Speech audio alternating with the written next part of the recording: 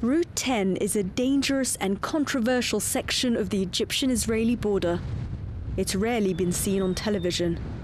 But for hundreds of Sudanese refugees crossing it, this fence holds the promise of a free life in Israel. Akoun is one of them. He left Sudan after his mother and sister were raped and murdered in front of him. The difficult night I crossed the border because it's all the mountains and between Israel army and Egyptian army. Take about 3 hours. I'm walking with my legs. I'm really tired that time, but I don't have shoes. I'm supposed to do it because I want to save my life. There are currently around 1,000 Sudanese refugees like Akoun in Israel. 500 of them made the journey in the last 2 months alone. This is one of the points where the Sudanese refugees cross over the border. They sometimes have to wait for hours or even days on the Egyptian side of the fence until they feel secure enough the border police won't shoot at them. And then they make their dangerous journey underneath the fence and to this side of the road, where they wait for the Israeli army to pick them up.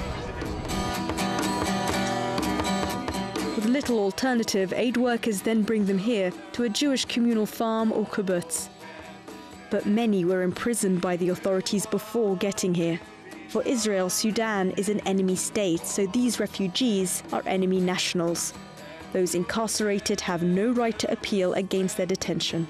Really, the situation in the prison, it was very hard. The government said the law here for people who come from enemy nation, they must stay behind bars, maybe forever.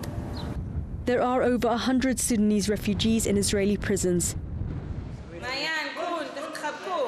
It's a situation that's causing a social as well as a moral dilemma within Israel. Israel has an identity challenge.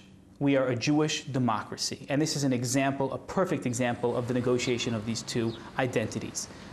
How can you be a democracy with human rights, with values of accepting people from all nations, but you still want to maintain your Jewish identity, and that means always maintaining a Jewish majority? For the Israeli government, the situation has reached crisis point, and closing the border, they say, may be their only option.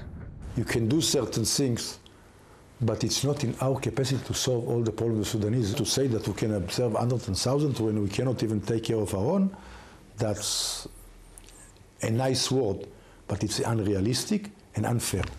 And with every new arrival, Israel's dilemma deepens. Those who make the journey with so much hope now face an uncertain future. Sherine, Tadros, Al Jazeera on the Egyptian-Israeli border.